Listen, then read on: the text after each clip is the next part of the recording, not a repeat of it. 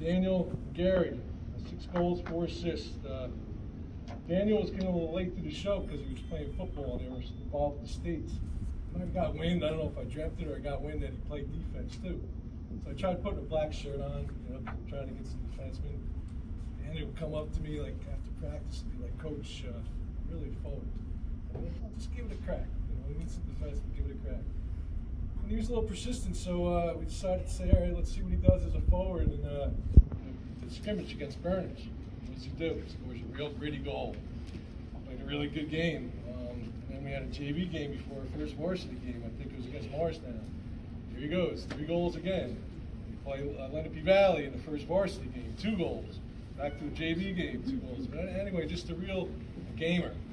He played real well. He was a big part of that blue line, which made us a good team, having 3 lines. Real gritty. His goal scoring kind of cooled off a little bit, but then picked up at the end. I think he's got a great career ahead of him.